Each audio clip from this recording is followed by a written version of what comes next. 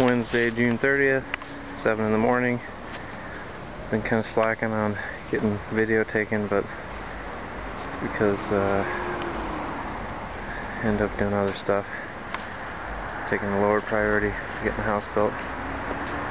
Yesterday, Black Dog succeeded at getting almost all the beams up, so there's the support structure for the house.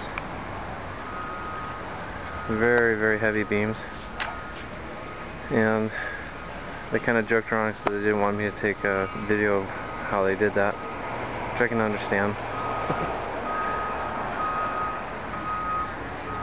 Had another lumber drop, so I saw the sheeting there, some of the pile of plywood down there, some of the TGIs are starting to show up. Those little rails up there actually are some supports for the front patio or front deck.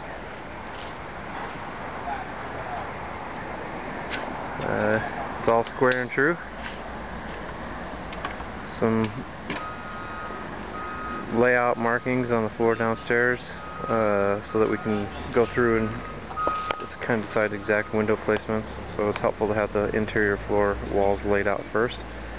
Once that's done, I believe we'll cut windows and prepare to take in the floor joist system on Thursday.